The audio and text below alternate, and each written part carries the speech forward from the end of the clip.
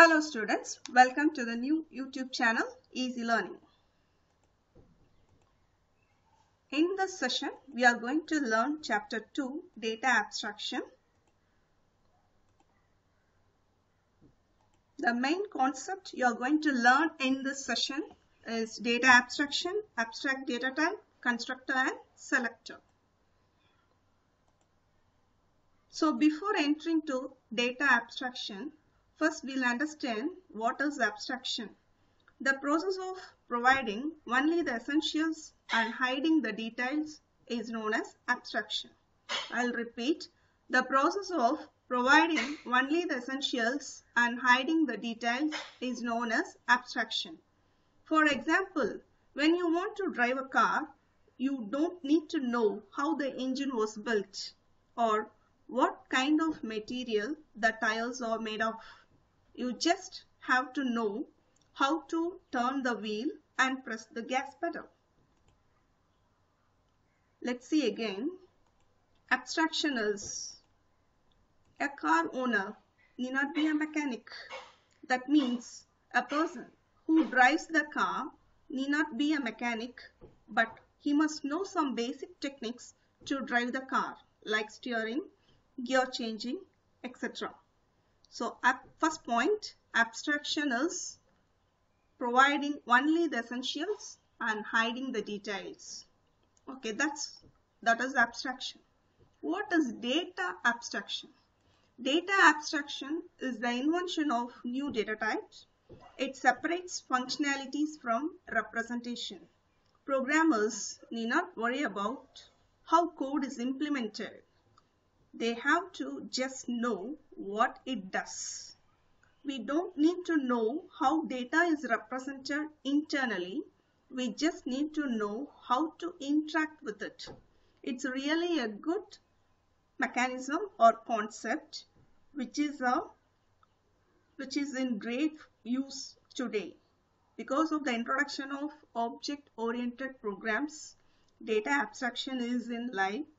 All the softwares which want to be up to date must follow OOPS concept, and one of the best concept is abstraction, and data abstraction is simple. The programmers need not to worry about how code is implemented. They have to just know what it does. By seeing this, it shows that the programmer's work is less. Let's see what's happened. Abstract data type. Abstraction, data abstraction. Next is abstract data type. Data abstraction is supported by defining an abstract data type. Simply it is ADT, which is a collection of constructors and selectors. That means data abstraction concept is implemented by defining a data type that is said to be abstract data type, and it is a collection of constructors and selectors. Then what is a constructors? Constructors create an object bundling together different pieces of information. You can compare this with your constructor in C++. While selectors extract individual pieces of information from the object. Constructors create an object. Selectors retrieve information from the object. See the example now. Constructors. Constructors are functions that build the abstract data type. Selectors. Selectors are functions that retrieve information from the data type. Which data type? Abstract data type.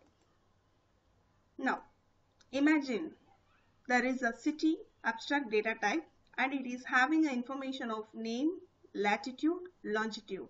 That is name of the city, latitude of the city, longitude of a city. City equal to make city of name, latitude, longitude. To create an object for city ADT, constructor function is used. Here the make city is a constructor and it is defined to create the object. Then what about the selectors? To extract the information of a city object, you should use functions like getName, get latitude, get longitude of city. Make city is also a function. Get name is also a function. But make city creates an object for the abstract data type. So it is coming under the concept of constructor. Get name is retrieving the information from the object city. So it is coming under the category of selectors. Let's see another example. Consider a ADT, that means abstract data type of college. It is having admission department staff. For example, I have given college equal to make college admission department staff. To create an object for college ADT, constructor function is used. What is the constructor here? Make college. To extract the information of a college object, you should use functions like get departments, get staff. Do you understand what is constructor, what is selectors? Recall again. Abstraction, providing only the essentials and hiding the details.